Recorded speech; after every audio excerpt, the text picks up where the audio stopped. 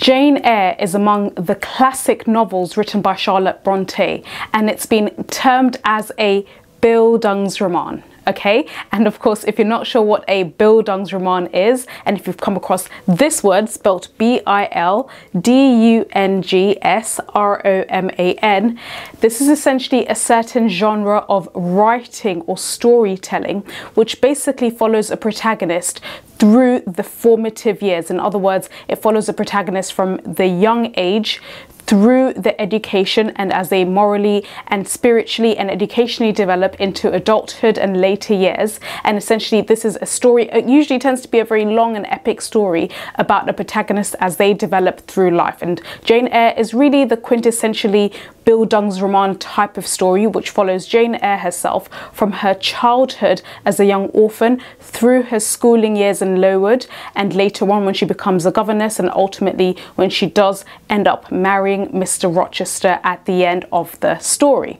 Now, this story is a very detailed and very descriptive story. It runs almost in excess of 500 pages long. So what I thought would be really useful when it comes to revising this story, if you're studying it for either your coursework or exams, is it would be a really good idea as a starting point, especially if you've read the entire novel but you're not entirely sure how to summarize it all in a nutshell. It would be good if we looked at the plot and the key events, and that's what I've done. So as you can see here, I've essentially mapped out all the key events in a nutshell as to what happens in Jane Eyre. So what I'm going to do is talk you through all the major things that you need to understand when it comes to this plot, so that especially when you're kind of writing about it in your exams, you can have a general idea of just the different touch points in what can be a fairly long novel. Okay, so firstly, we're going to first start off at the starting point of the story, and this is when we learn Jane Eyre as a young child is an orphan. So the story begins with Jane, our main protagonist, who is an orphan, and she lives with the Reed family.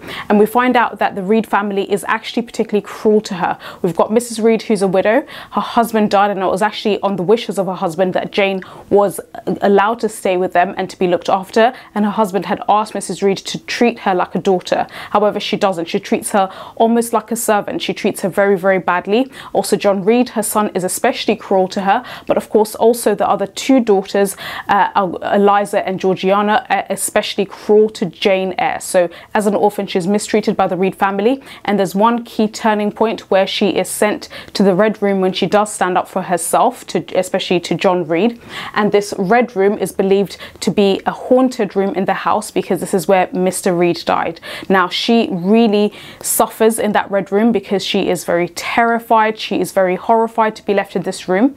And this is really a key turning point because at this stage, Mrs. Reed realizes that Jane Eyre can no longer stay with them. Even if she's quite young, she decides that she will have her be sent off to stay in a school for orphans. So then the next major event is Jane ends up going to Lowood School, and this is where the headmaster, Mr. Brocklehurst, this is a school that he manages for orphans and children who don't have any homes. However, we learn that Mr. Brocklehurst, in spite of being seemingly very religious, is actually quite cruel in the way he treats the girls in this school. And during her time in this school, she meets a young woman called Helen Burns, who is very forgiving. She turns the other cheek. So when Jane first joins Lowood School, she is very spirited. She is very unforgiving of Mrs. Reed and how Mrs. Reed treats her, and she's very angry. However, she's really taken by how Helen Burns exhibits very Christian values of patience. And even when she's hit in school, she sees the teacher's perspective as to why the teacher hit Helen Burns, and she has a very important effect on teaching Jane the Christian values of duty, perseverance, and being really the quintessential Victorian woman who's very passive, very quiet, submissive, and very forgiving. Now, in this, essentially, we learn that the conditions at Lowood School are really, really bad, and ultimately Helen Burns dies after having a very powerful impact on Jane Eyre. Now, she dies, and later on, Jane Eyre, after finishing school, she goes on to become a teacher. So she goes on to stay for 8 years at Lowood School. Afterwards, after she spent a great amount of time at Lowood, she decides to move on and apply for a role as a governess for a young lady called Adele in Thornfield Hall. Okay, so Jane then becomes a governess at Thornfield Hall because she's offered that position, and there she meets and falls in love with the head of this hall, and this is Mr. Rochester. So she meets him, she falls in love with him, and she's very drawn to him. Now, whilst at Thornfield Hall on one mysterious night, a fire breaks out, and Jane hears very animalistic noises as before the fire breaks out. Fortunately, she's awake and she rushes and finds the major source of the fire is in Mr. Rochester's room. She wakes him up and she actually saves his life. And Mr. Rochester states that it's probably Grace Poole who's been living upstairs. She is a servant, and he says that she's probably the person who caused the fire. But Jane is really puzzled because she's wondering, why is she still allowed to stay on in Thornfield Hall if she tried to kill her master? So it's something that also intrigues us as readers. We wonder, why would Mr. Rochester let Grace Poole stay in the same house as him if she tried to kill him? So there's something that's not quite clear. However, they move on from this, and of course Mr. Rochester ultimately confesses his own love for Jane Eyre, and he proposes to her. So at first she is really surprised because she thought he was going to marry an upper class woman called Blanche Ingram.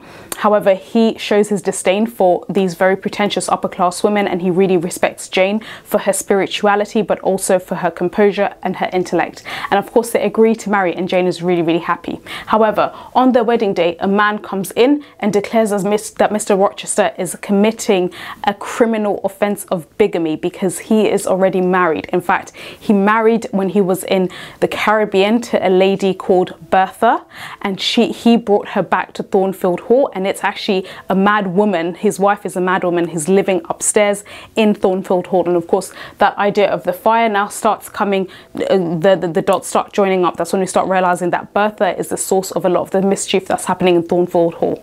So of course when Jane realizes that to marry Mr. Rochester would be committing a sinful act of bigamy, she rejects the marriage altogether, even if Mr. Rochester insists that they should marry because his wife is mentally unfit to be a wife. However, Jane refuses, and then she ends up becoming very brokenhearted. She cannot live in Thornfield Hall anymore, so she decides to run away.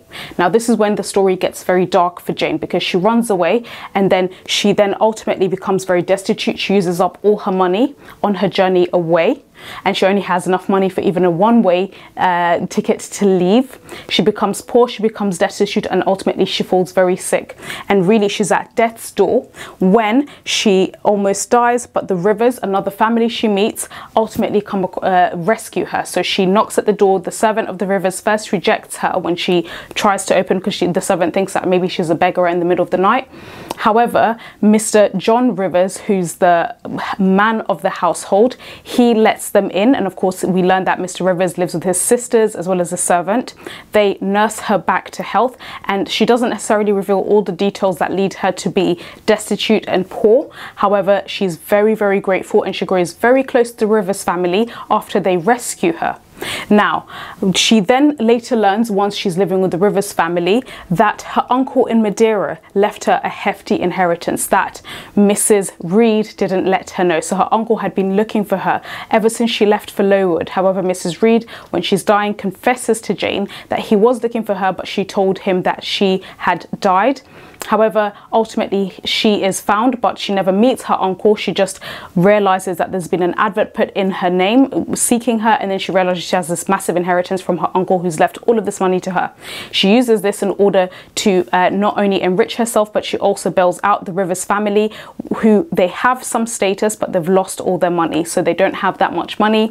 However, she rescues the two Rivers sisters, who they themselves were working as governesses, and Mr. John Rivers, who also gets part of her inheritance.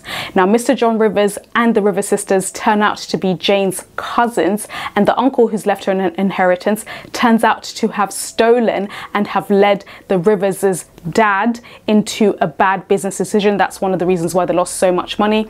So actually Jane is kind of paying them back for what they lost. Now, Mr. John Rivers, who is very devout, he decides that he wants to go to work as a missionary in India, and he proposes to Jane. He tries to get Jane to marry her. However, Jane realizes that she does not really love him, and she rejects. So she's very close to marrying him out of duty, but she rejects. And then one night in a dream, she dreams that Mr. Rochester is vividly calling out to her. So she decides decides to go and seek him, and she rejects Mr. Rivers, who then goes off to India, and then she goes back to Thornfield Hall to look for Mr. Rochester, because that dream is so vivid that she feels like he's calling out to her. Now, when she gets back to Thornfield Hall, she finds that it has burnt down. It's no longer there. And then she traces Mr. Rochester, who is now disabled, to a place in Ferndean, and this is where he used to sometimes escape for rest and respite from Thornfield Hall. She learns that Adele has also been put in a boarding school, and she realizes that Bertha, in a fit of madness, ended up burning Thornfield Hall, and Mr. Rochester became blind and disabled. Now, during this period, when she does rediscover him, of course she realizes that he still loves her. In fact, he has been crushed ever since she left him by his unrequited love for Jane. Jane decides to forgive him, and of course he's now a widow, so he's now a widower actually, and so he's now free to remarry without committing any crime of bigamy. So Jane agrees to marry him, and he is basically rescued in the eyes of God, and he also takes on many of Jane's Christian values.